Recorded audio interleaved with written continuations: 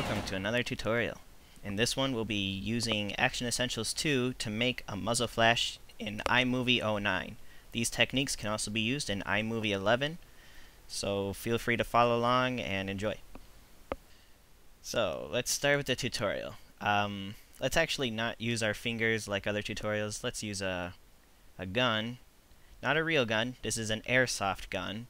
You can get these at sporting goods and online from Amazon. They're fake, they're usually made of plastic. They have an orange tip on them, but you can cover that with tape. I don't recommend painting it. It's illegal, I think. So first you want to make sure you pull the trigger and have the recoil. Now this is too much recoil. That's ridiculous. You want to have just a little bit. That looks much better. You want to kind of pretend someone's bumping the tip of your gun with a high five. Much better. So now let's get our 2 takes in. That's pretty good. And yeah, I like that one. Okay, let's go. So now we're in iMovie. I have my clip selected from my event library and it's in my project. But now we need to add the Muzzleflash.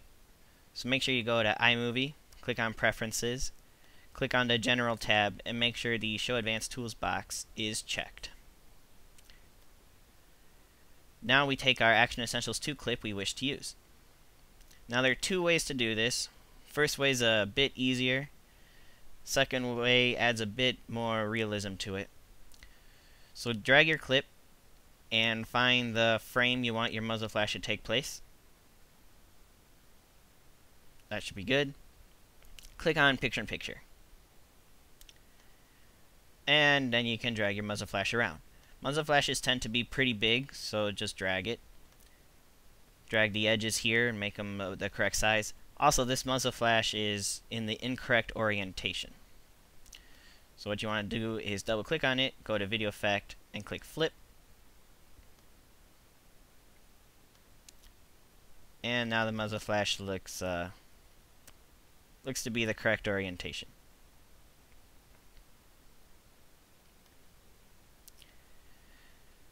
However, it still is a little small. So what you want to do is click on the little gear here.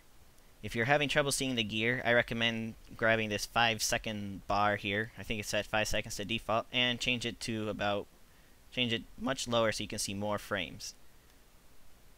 Click on cropping and rotation after clicking the gear. As the crop box gets smaller, your image gets bigger. And now your Muzzleflash can be a very decent size. That looks pretty good. One last little touch we could do is add that environmental flare.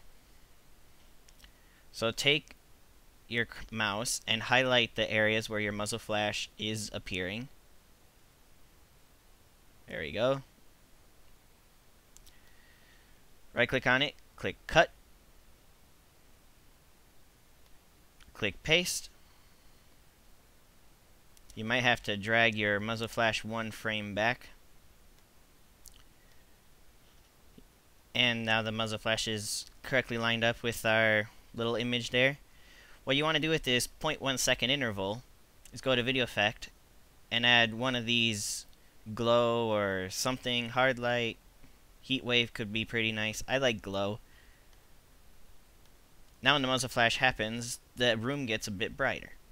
If you don't like glow, you can always double click on it, click on Video, and change the brightness up and change the colors up so you can add a little bit of red to it. You could lower the other colors too. Things like that. Now when you scrub through it, iMovie will actually just pause and not really play it. That's okay. What you're worried about is how your final project will look, not how it looks in your timeline. That's one way to do it. But as you can see, the Muzzleflash is very high quality compared to my low quality camera. So I'm going to show you the second way to do a Muzzleflash in iMovie. Still uses Action Essentials 2. First, let's re-get my clip. Drag it in place. Click on your Muzzleflash you wish to use again. Find the exact frame.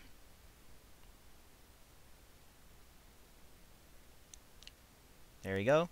Now instead of using picture-in-picture, click on cutaway. Once again, orient your video correctly with the flipped if needed. Now don't freak out that your screen is now all black. You're going to have to change the opacity. Once you change the opacity, the color returns back to normal. I recommend bringing the opacity maybe to about 60-70%, something like that.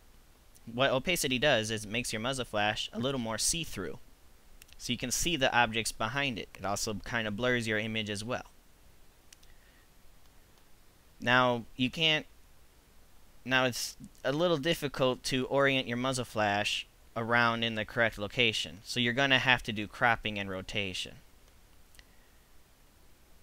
It takes a little bit of practice, but you got to kind of think backwards with your Muzzleflash. There. Almost got it.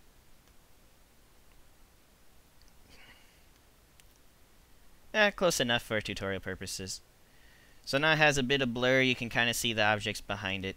Once again, highlight the seconds in the frame that the Muzzleflash is appearing. Right click on it, click cut. Once you cut it, place it back in the same spot. Drag your Muzzleflash over. Click on the tiny little segment, add your glow effect or any other kind of video modification, and you kind of have it. The last step would be to add sound effects. Sound can be very important for your video. If you have mediocre visuals, sound can more than compensate for it. I have links to some sound effect websites. You can also record decent ones from video games as well, and other people make sound packs as well. If you're having trouble getting Action Essentials 2 and camera footage onto your computer so that iMovie can use it, click on the annotations that pop up. Action Essentials 2 does pretty good muzzle flashes. They have high quality images. They have a bit of a smoke effect to them. So it has pretty much what you need for simple muzzle flashes. If you have a question, leave a comment below and I or someone else will answer it when able. Click the links in the annotations that pop up throughout this video for more information. If you want to see other fantastic Muzzleflash tutorials, I have links to some of my favorites below.